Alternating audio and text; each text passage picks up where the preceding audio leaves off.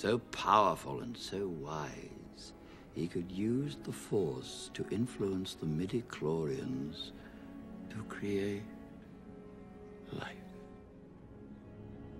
He had such a knowledge of the dark side, he could even keep the ones he cared about from dying. He could actually save people from death. The dark side of the Force is a pathway to many abilities some consider to be unnatural.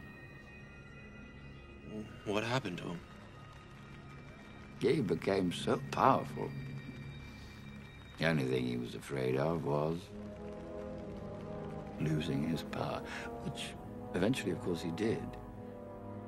Unfortunately, he taught his apprentice everything he knew. Then his apprentice killed him in his sleep. It's ironic. He could save others from death, but not himself. Is it possible to learn this power? Not from a Jedi.